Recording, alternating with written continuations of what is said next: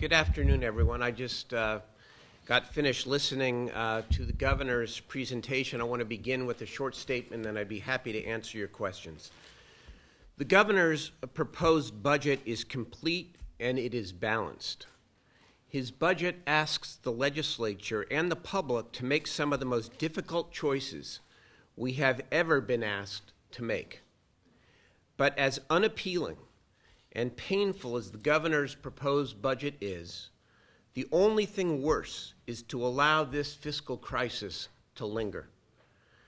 Its continued domination of our energy, our time, and our attention prevents our state from focusing on the myriad of positive opportunities to create a 21st century education system, a high-wage, clean energy economy, and building strengths in our regions and local communities.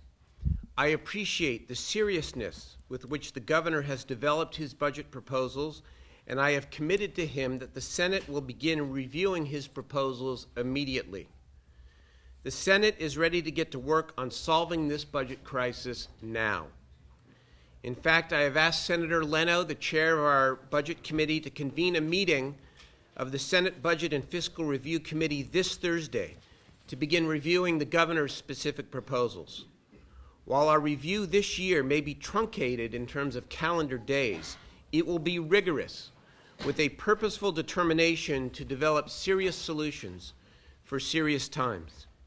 And while the choices we face are difficult, our review will ensure that the budget we enact this year protects as much as possible for those in need, lays the groundwork for sustained economic growth, and preserves and expands job opportunities for Californians. Thank you. Glad to answer your questions. A lot of these cuts are what Governor Schwarzenegger had proposed. Right. So why the difference in tone, and why are you suddenly embracing them?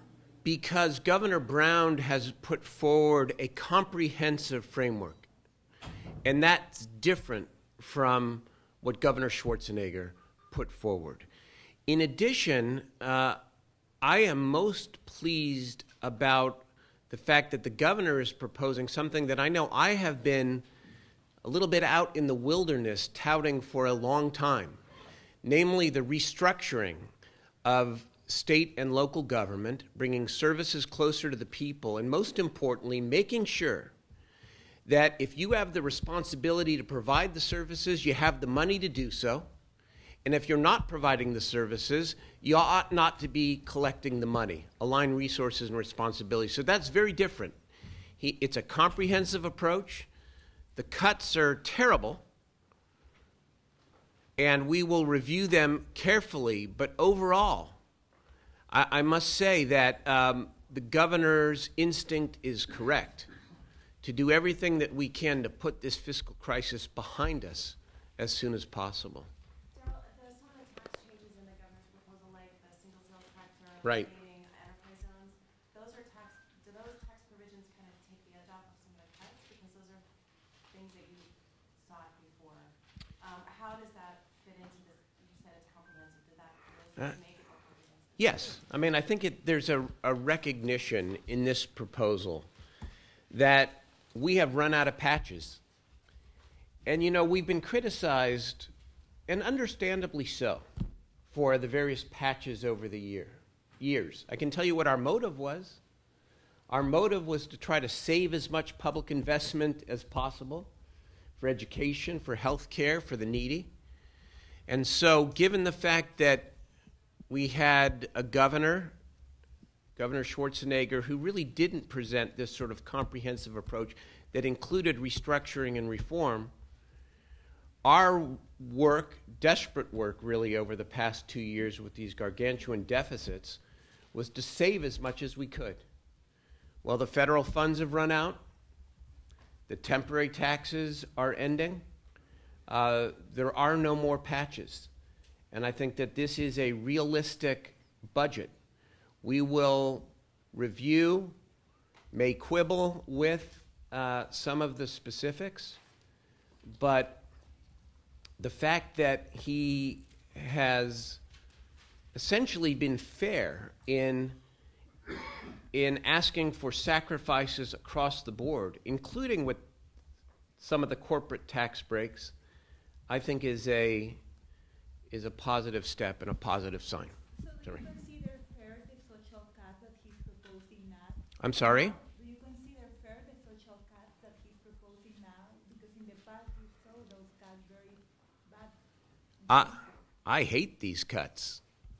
So are you going to I hate these cuts, but that is a different question from whether or not it is the responsible thing and in the best interests of California and in the best interests of some of these programs to make the hard decisions that have to be made as fairly as possible to put this fiscal crisis behind us. Look at, I note among the list of cuts is $800 million from the initiative that I worked my heart out to pass, Prop 63, the Mental Health Services Act. And while I'm not ready to endorse any particular cut, I'm also very clear that I can't in good conscience reject any proposal out of hand because of the situation we find ourselves in and the recognition that this state will be better off when we put this crisis behind us and can begin rebuilding. And that's where I'm at.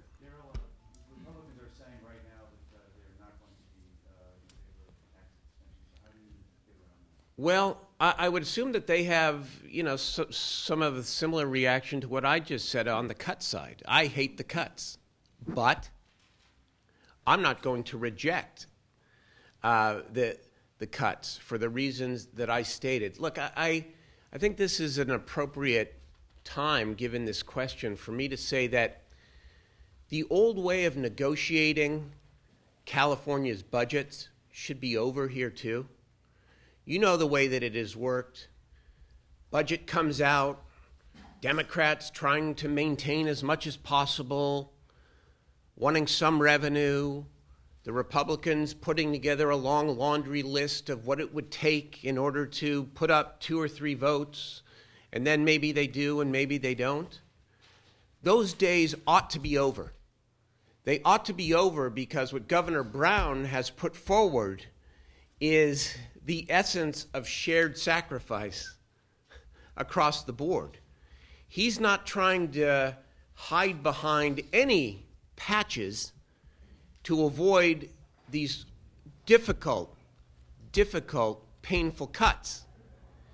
And I think that as he called for loyalty to the greater good in California last week in his inaugural address, now is the time that both parties get out of their corners, come to the middle, and work together to put this fiscal crisis behind us, because he said it, and you all know it, and they know it. $12 billion is an unprecedented level of cuts. If the existing taxes, are not extended, then double that. And no one will stand for doubling that. They won't stand for doubling that in their districts. So let's get real together. No doubt there's going to be huge resistance on our side to the level of cutting. But the times and our duty demands that we no longer allow this fiscal crisis to linger here in California. Darrell, if Arnold were making the same proposal, proposing the same level of cuts, would you be reacting the same way? Well, if Governor Schwarzenegger, and again, we look forward not to past, and as I've said in all the interviews I've done about the Governor Schwarzenegger, I thought he did a lot of fine things. But when it came to the fiscal piece, I know he never presented a comprehensive plan similar to this, and he certainly did not propose the sorts of restructuring and reform that, again, I know I've been talking about and urging for some time that now is a centerpiece of Governor Brown's budget. This is not, the restructuring piece, let's be clear, is not just sort of a sidelight to to the budget, it's a fundamental part of solving California's problems. We raise the money and pass over 70% of it on to other areas of government.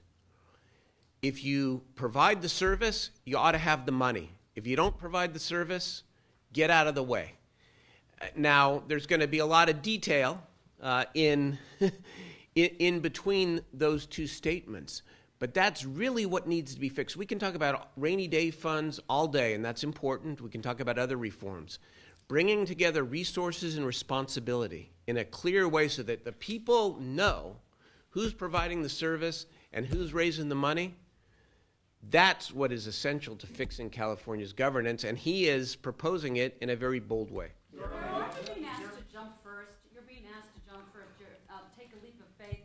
Make these cuts. Enact these cuts to the budget, and then we'll take it to the voters and see if they're going to agree to the tax increases. Well, it's a huge risk, and yet this governor, who we aim to support, we'll reserve our right to disagree on plenty, believe me. But in these early months, as we're dealing with this fiscal crisis that we support, he ran very clearly in saying that the only tax increases he would support would be tax increases that go to the ballot. And frankly, if Republicans are concerned that somehow the tax increases will pass but the cuts won't be made, I'm telling you here today, without endorsing this specific list of cuts, because we'll reserve our right to try to make this better as best we can to protect the needy, that we will not shy away on the Democratic side from doing what has to be done to put this fiscal crisis behind us. That's more important than about anything else, because we can't rebuild. We can't create a green economy. We can't. The budget crisis has a corrosive impact on everything else that we try to do. Now, we've managed and triaged, but now we have a governor who has the political capital early in his administration. He understands the complexity of the problem, and we have a shot now to put this behind us, and we need to do it. And it is a risk. And I think, in part, without holding a gun, as he said today, I think part of the campaign will be to educate people about the difference between bad cuts, which are what he proposed, and catastrophic cuts if the revenue tax extension doesn't pass and we have to double what he is proposing. To clarify, you are not expecting greater resistance to Jerry Brown's proposals from your side of the aisle as opposed to the Republicans? Well, I'll wait to hear from my good friend Senator Dutton in a few minutes in terms of what the level of resistance is. Look, in my caucus, there are going to be a lot of questions, a lot of concerns, a lot of suggestions about how to make the cuts in a less harmful way. We'll consider all that. We'll work to do that in a very compressed time frame. But in terms of the levels of cuts that he has put forward, I'm confident that we will step up, because that's our job. Governor Brown said he wants to get Republican support, a bipartisan package put before voters. Yeah. But he left kind of open the question of push comes to shove, whether you can somehow do this with majority vote. What's your view on that? I agree with him that our chance of succeeding at the ballot number one, I think, depends in part on coming together as Democrats and Republicans. So I think it's very, very important that we do this on a 2/3 basis. And we have to see what their reaction is. At the same time, if we don't have partners, which I'm not assuming, then we'll look at any and every way we have at our disposal to help save California. Is it 2/3 to get to the ballot? Yes, Daryl, Constitution. could you just talk about, since you've been through, and you can look that way. Okay. When you've been through this before in 2009 with a special election on the budget, the voters have to understand what's different. And so in your mind, what would you tell people is different now? Is it that the package is better, that one was poorly crafted, I know you were here, or is the situation more dire? They're going to ask, what's different? No, it's good. It's a great and appropriate question. Look at the 2009 package, which I was part of, obviously was flawed. It was flawed because, one, there were far too many ballot measures for the people to consider.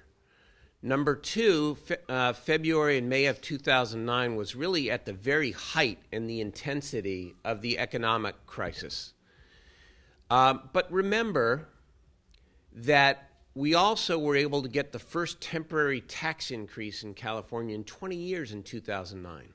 And in order to get that, we had to negotiate to get 6 Republican votes. 2 leaders ended up losing their leadership positions. It was it was a historic time, and we kept the state alive. We were on the verge of an economic collapse, and I take some pride in that. This is different, I think, because while the recession continues, there's some signs that things are about to improve. Number two, I think that we have a new governor, and I think the people expect this new governor to, again, put this crisis behind the people of California sooner rather than later. And I think that this framework is much better than the February 2009 framework because it contains essential reform, which is bringing these services, many of these services, closer to the people. Dan, I'll go back to your previous question. Yeah, Dan. You can pass a new budget with simple majority vote. Correct.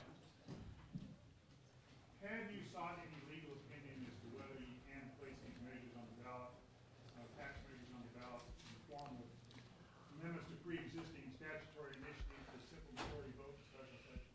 I think I'm going to invoke the attorney-client privilege here. In all seriousness, I'm not going to talk about our, potential legal strategies, but of course we're going to be prepared for anything.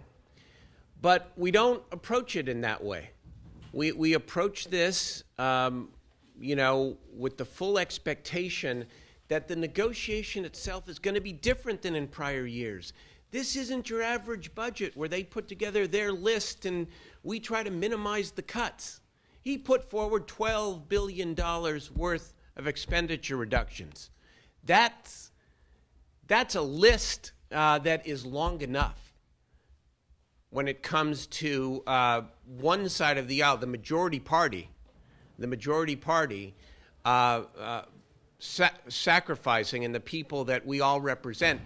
And remember, the $12 billion of expenditure reductions is in exchange for the privilege of asking the people to decide whether or not they want these taxes extended for 5 years. So it is very different.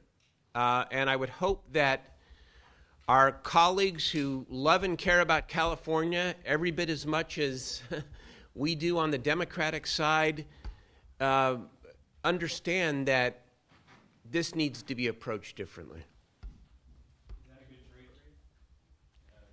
Accepting the cuts that he's proposed in the program that you care about for the privilege of asking the electorate for revenues? I don't like any of this. But I think that the framework is a sound one. And I think we need to work within it. How tough of a vote will it be on, or an issue is it going to be on the redevelopment? I mean, that clearly, you're going to have every city council member, mayor, and everybody's district slamming on the door. Having never had a disagreement with the League of Cities, I'm not sure I can answer that. But I think it's going to be tough. But you know what? Let's talk about what redevelopment is. Redevelopment, first of all, in many instances, is very worthy, and it does a lot of good work. Redevelopment is not all bad. We know there are some areas where it has been abused, but it's not about whether it's a good thing or a not so good thing. It's about making sure that everything competes for the limited dollar. Because what redevelopment really is another pass-through by the state to local economic development at the expense of cities, counties, and schools. So let's stack up that money. Let's stack up the $2 billion and compare it to another $1 billion of cuts to assistance to work or child welfare or education. And let's have that debate. I'll tell you one thing that and you've heard me reject out of hand, is this notion of us versus them. And I know that's the way it will be portrayed, but Kevin Johnson is the mayor of Sacramento. And our constituents are the same. They care about police and fire services and redevelopment, but those same people are sending their kids to the public schools and to the community colleges, and they care about the state highways. And the idea that the state is doing X, Y, Z to the cities or to redevelopment agencies, or some quote in the paper today about why do we rob banks because they're there that we saw on the B, just in my view has no place in this debate. We're all Californians. We're all part of a broken system, and we need to figure out what our priorities are. And redevelopment should be on that list in terms of assessing priorities.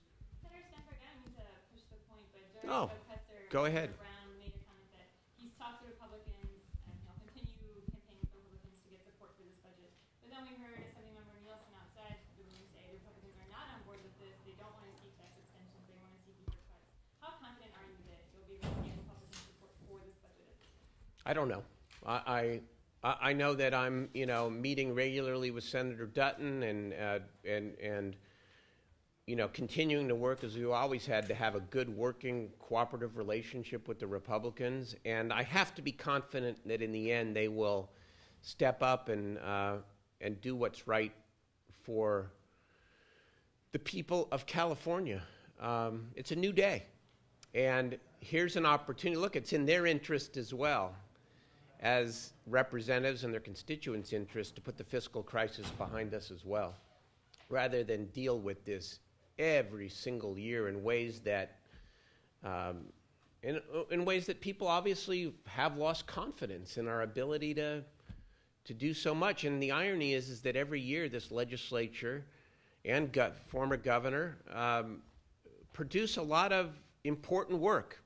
It gets lost because this behemoth continues to be right in front of us.